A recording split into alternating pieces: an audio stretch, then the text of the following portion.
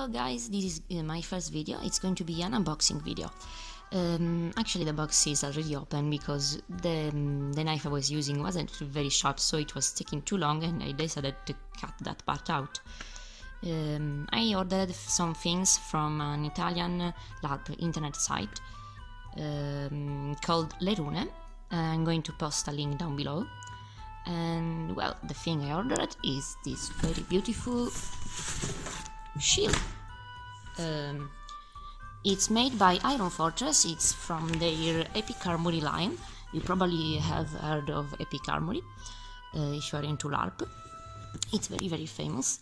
It was for 65 euros, which is 57 or 58 US dollars.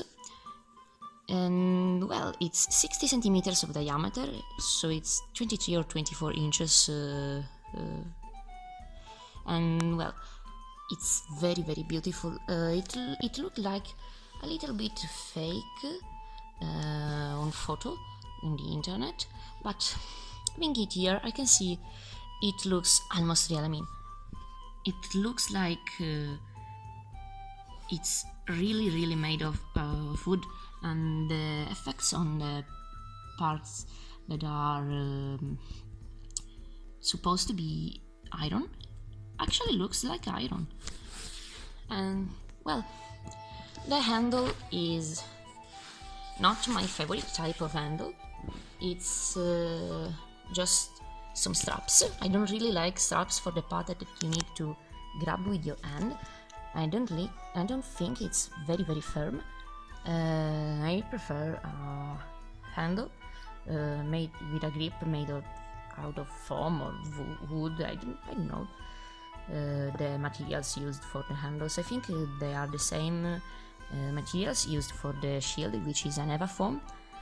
And well, this one, if you look at the description, it says that the straps are made out of leather.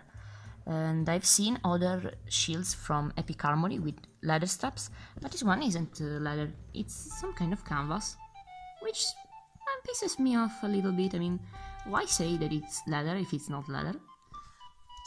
And well, it's still very sturdy. I mean, look at this. You just need to find the right measurements, the right side. And well, I think I'm going to be okay with this. It's for a barbarian type character for my local LARP group, which is called Secoli Bui. And I would have preferred a shield with a shield boss, like a Viking shield, because they had shield bosses.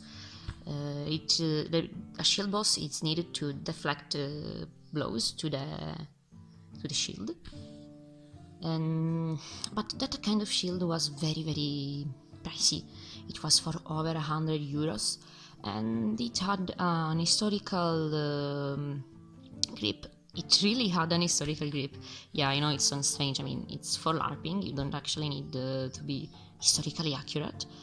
And well, I had thought about buying one like that, even with an historical grip, because I really like Viking history. But I think that this kind of grip is going to be more comfortable for me in the long run, even if it's not, historically accurate. And well, it's going to be part of the gear for my first LARP ever, which is awesome. I'm very excited. I've waited years for this.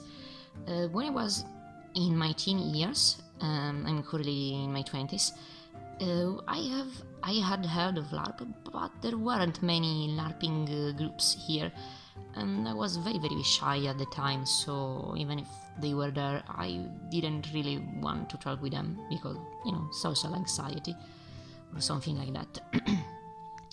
And well, I hope you enjoyed this video, and sorry for the bad quality and the fingers here, because well, I've made this with my cell phone, and I'm so sorry for my English. It's not my first language, I think you can tell.